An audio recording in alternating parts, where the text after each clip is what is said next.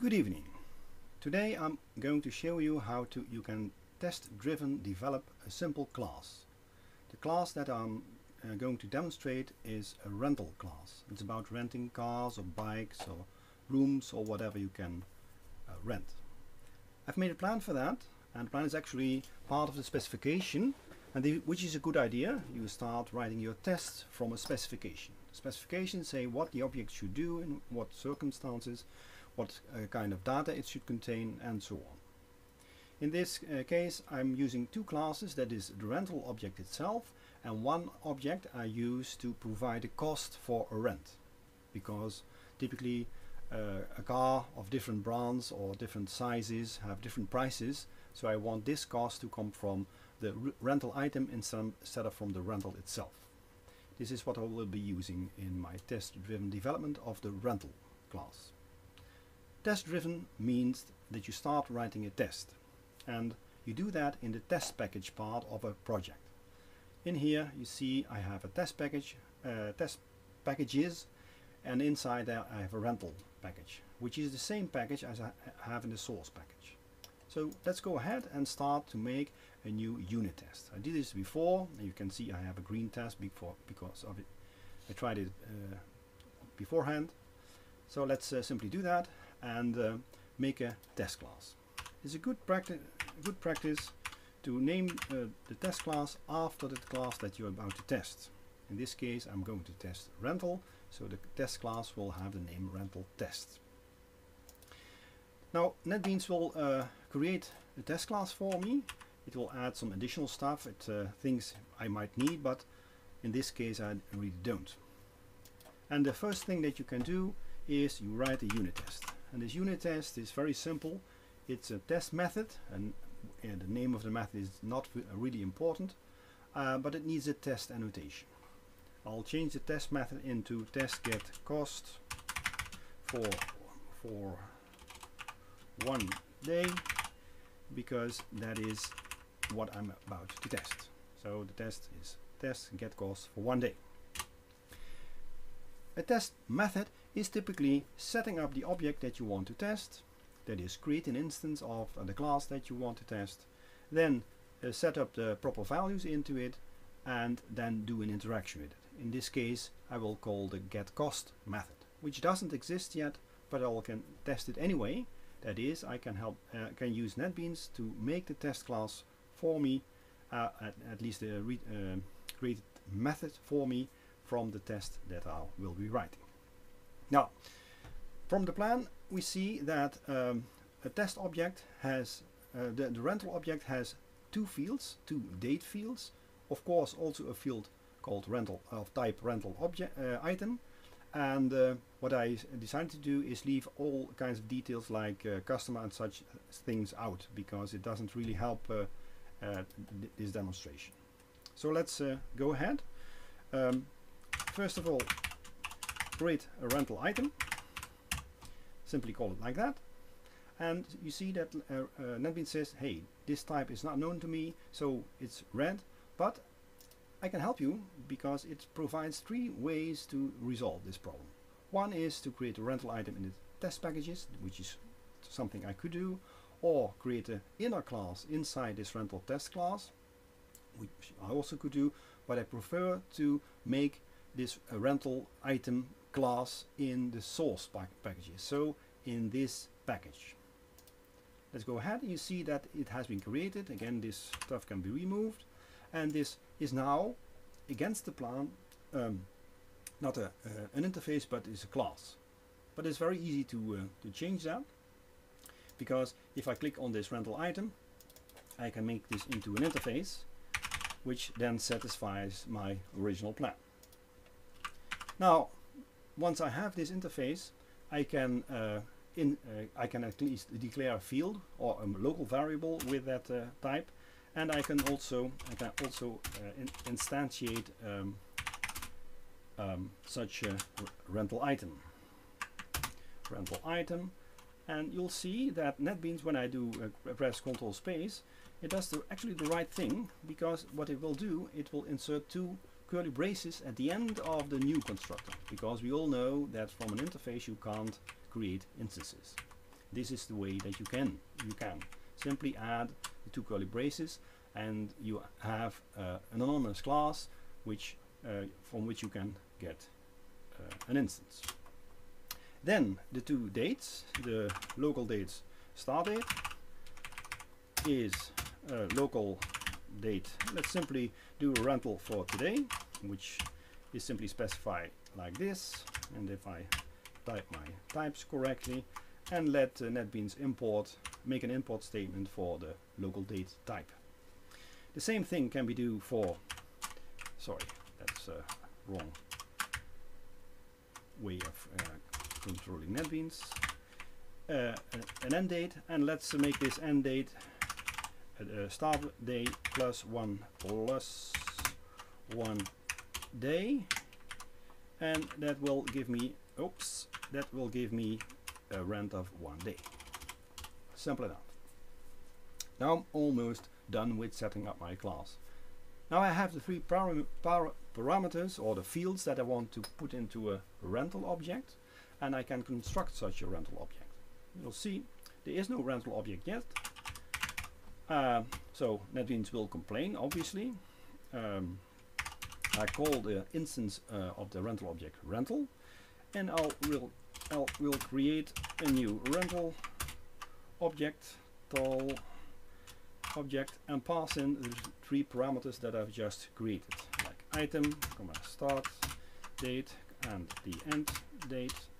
And now you'll see that, well, NetBeans is again not very happy because rental is an unknown type up until now, but it has a red bulb, and we can see what it provides. It provides to create a rental class in the test package. Same thing, I don't want that. I want it in the source package. I could also have NetBeans create a constructor in the rental package inside the class rental. So let's choose this one. Now what you'll see is that it will create a class with a proper name, but it decides to make it public. I don't want to have it public yet. I'll only make it public when I'm satisfied with my solution. Yes, create this class. So now I can create an object from that, but I don't really use these parameters yet. So next step is to ask this rental object what the cost of the rent is. And well, what I expect is some integer value expected, which is equal to 1000 cents. And what I do is I type it like this, so it's very easily recognizable as 10 euros or $10 or whatever currency you have, and is expressed in cents or expressible in cents. I can also compute the value, or let the rental object compute the value by simply asking the rental object to compute its costs. So like that. Again, NetBeans will say there is no get cost method. I'll tell them NetBeans make one for me so that I don't have to do the typing. Let's save this object. What you see in this case, and just before in the other case of the constructor, it not only creates a body but also inserts an exception throwing statement, because it wants to warn the programmer that the code hasn't really been implemented. Let's go back to the constructor and save all the values that the constructor receives, and let NetBeans create fields for that. Oh, I made a typo here. I keep doing that. This dot start date equals start date, and this dot end date equals end date, and that's about it. Once again, there's some help from NetBeans to create these fields, and well, you've seen that the local date, both local dates get a final attribute. I want my item to have that as well. And then the cost method, it insists on returning an int value, so let's simply choose some int value like 0, which is as good as int value as any. Then go back to our test class and verify that the test is actually the thing that we want. So insert a JUnit test and complete the message value. This message will be shown when the expected value and the actual value don't match. Notice the order in this version of JUnit, JUnit 4, the order is expected first and actual at the end. All these values, the message and the two values, will be used when things go wrong. Well, let's see what happens now. Run the test, and you see a beautiful red, which is good, because the first time that you run any test, it should tell you by its red color that it finds an error. Otherwise the test is useless. You don't write tests that find everything okay, because that sounds a lot like work that is not very productive. Okay, we have a red test, which is fine. Now let's make this test pass. How do you do the computation of the get cost?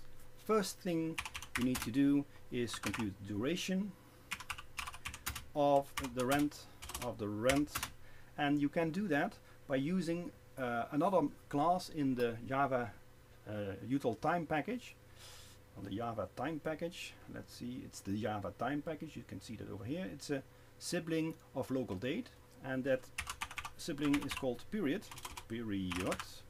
and that period has a static method that can compare two dates, and it computes the date between the start date, including the start date, and the end date excluding. So it's a normal subtraction, if you will. So this is the one I will be using, and well, from the names that I chose and well, maybe the smartness of NetBeans, it understands immediately what I want.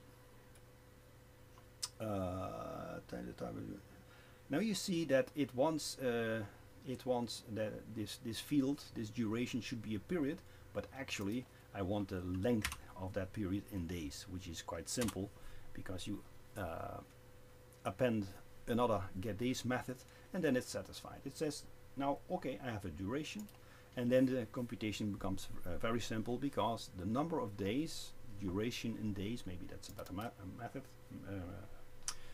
a better variable name.